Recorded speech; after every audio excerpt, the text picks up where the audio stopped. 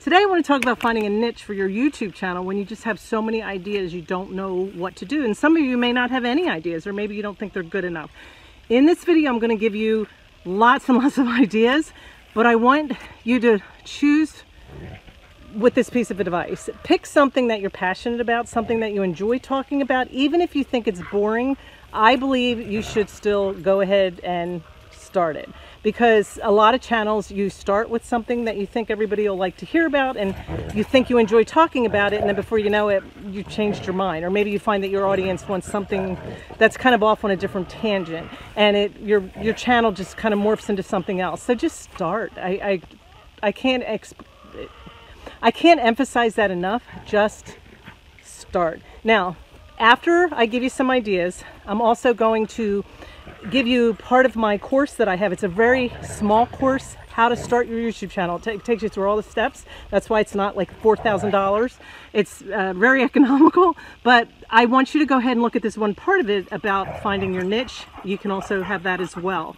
And you're probably thinking, where the hell are you right now where you're filming? I am actually in my goat pen at my house. We have a section fenced off, and my dogs are running free. We have two Anatolians, and we put an electric fence up, and they ran right through it. Probably training wasn't real good, or who knows. We're going to start from scratch, but this is the only way I can let them run. If they get out of here, they'll run to the campground that's right down the road, and once they want to go down and play with the kids. Some lady down there gave them beef jerky, and they keep going back.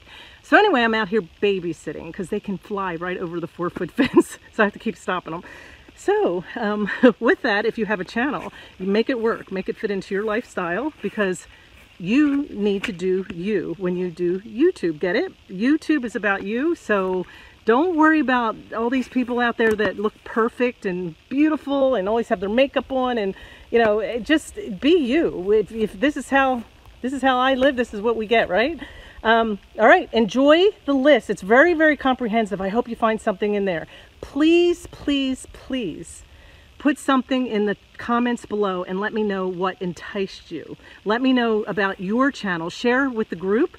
Let us know what you're doing, where you're at, and anything that you can say down there that'll help other people that are in that spot where they're just not sure what to do. You are here because you want to earn a living doing something you enjoy. You grew up with teachers and other adults asking you, what do you want to be when you grow up? And you decided. Some of you ended up in college, some of you didn't. And maybe now you're working 40 hours a week, maybe in an office, maybe you have a decent income, yet you're not happy. Why is that? I believe that it is possible to earn money doing something you are passionate about. And that's what we're going to talk about here. Do you have a passion that is profitable?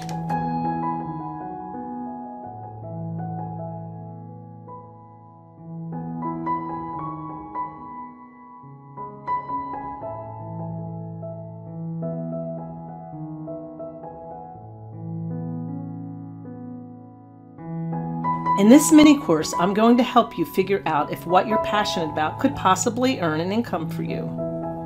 The first step I want you to take is to print page 1 in the workbook and list everything you can think of that you enjoy doing. Yes, everything. I want you to think outside the box. Just do a brain dump. Throw everything down. What are things that I could spend a lot of time talking about?